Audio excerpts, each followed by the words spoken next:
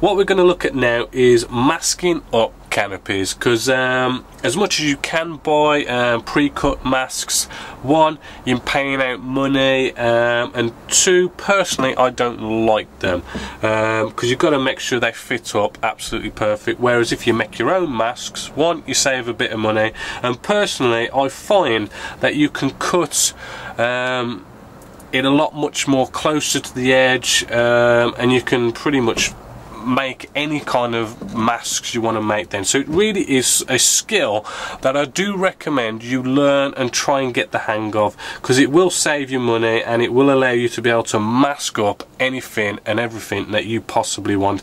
And it's not that much of a hard task, it just needs a bit of experience and a little bit of knowledge of how to do it.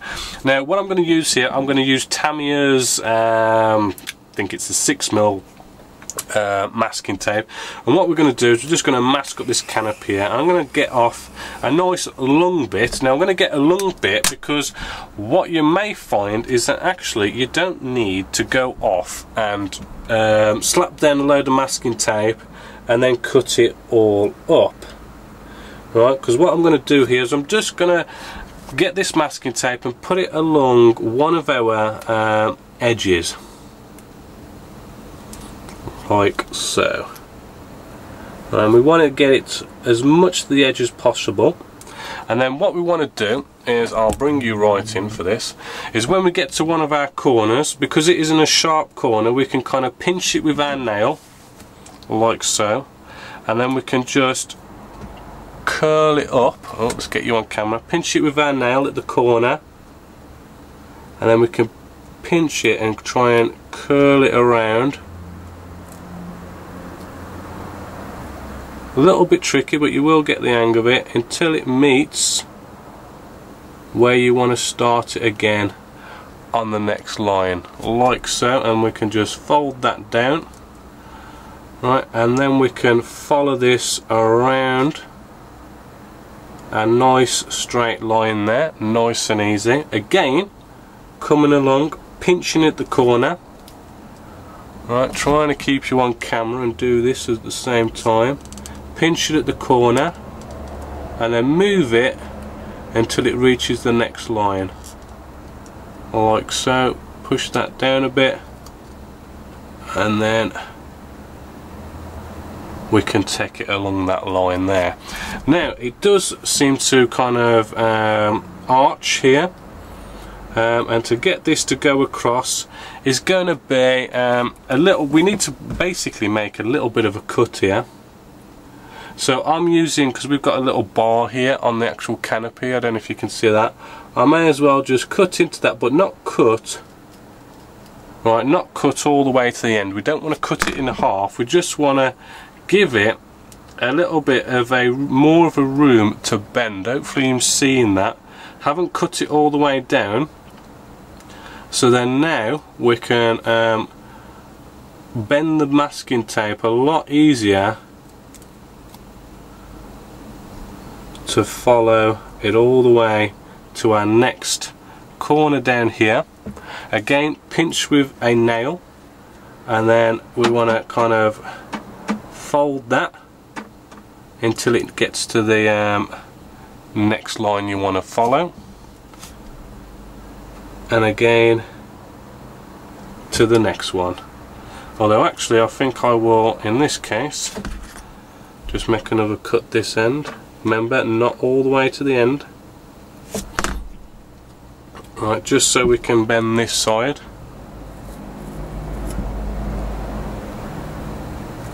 Because what you got to remember with masking tape, the thinner it is, the more it will bend and go around curves.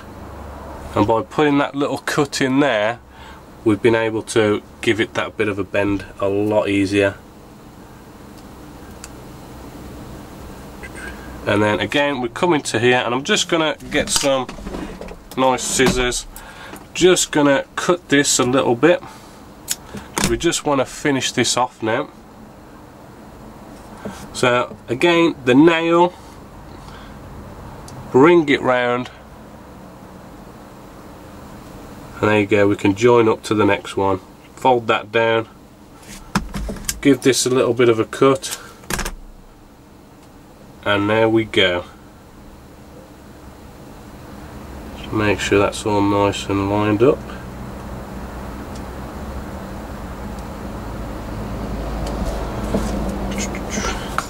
Now just get a little bit of a piece out just to hold this down a bit, because sadly my sweaty fingers are taking the stickiness off this. Right, so there we go. I mean, that is something that's just going to take a bit of experience and a bit of time, a bit of patience, you know, practice, and there you go. I mean, we've gone all the way around this canopy and that's all nicely masked up. Now what we want to do now is we can come along, get another bit of masking tape, and we just want to finish this off. So we can start by starting at the middle, then bring that down, and then bring it down the other side.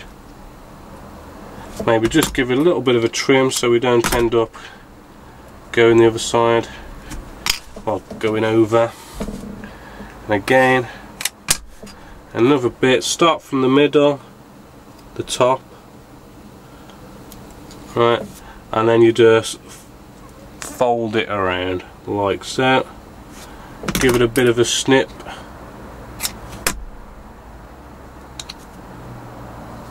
There we go.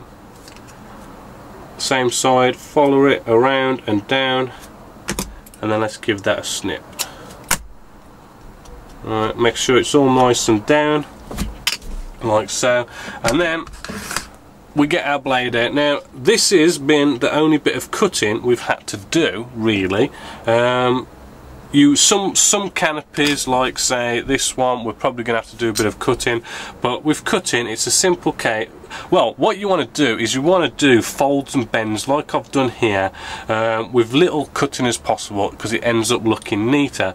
But when you do need to cut, brand spanking new number 11 blade on there, don't have some old blade, because you won't be able to cut. You want to be able to just literally touch this and it cuts perfectly, and you don't have to like keep cutting to get into it. So what you want to do here, now this is the part where sadly we're gonna have to go off camera a little bit, because what you want to do, you want to get something like a lamp, like what I've got here. It is off camera, but there is a lamp just here, and then you put it up to the lamp, and what you want to do is, sorry I'm going off camera, but you put it up to the lamp and then you can see through, and you can just see enough to see the outline of where you need to cut, and then you can just nicely cut and follow the outline. And because you've got a nice sharp blade, you're making one single cut only. Right, I'm just going to show you now. Let's bring you in. I made those cuts. Again, sorry that's off camera, but I've just made the cut, and what we can simply do now is just peel this up, like so, and we've got that nice clean cut.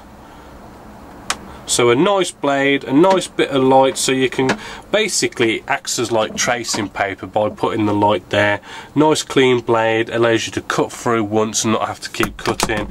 And then what you've got, just polish this up a sec. What you've got is this centerpiece here. You can use I forgot what it was called again now. Some sort of masks, you know, the painting on mask. But what we can simply do is maybe get some of the 16mm Tamiya tape and just fold that over like so. Same this side. Fold it over. Cut wherever you need to cut, like so. Maybe come in with the 10mm now.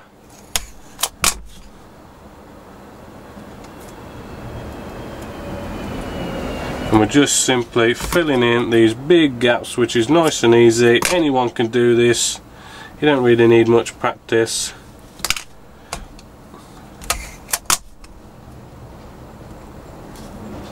And there we go.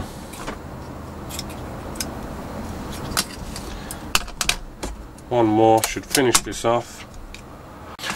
there we go. As you can see, that is how you make your own masks. Again, I will keep saying it's something you're not going to just pick up and all of a sudden you're doing it nicely, professionally, no problems. It is a process of learning, getting a bit of experience, trying it out, and eventually, before you know it, it's an absolute doddle and you've got no problems and you're saving yourself money. And in a lot of ways I do think it's neater and better, as well as you can do it to any canopy you want. You don't have to rely on the fact that Edard or whoever does the masks, well, the pre-cut masks, actually has a pre-cut mask for whatever canopy you're doing. So there you go. I hope that has been beneficial for you.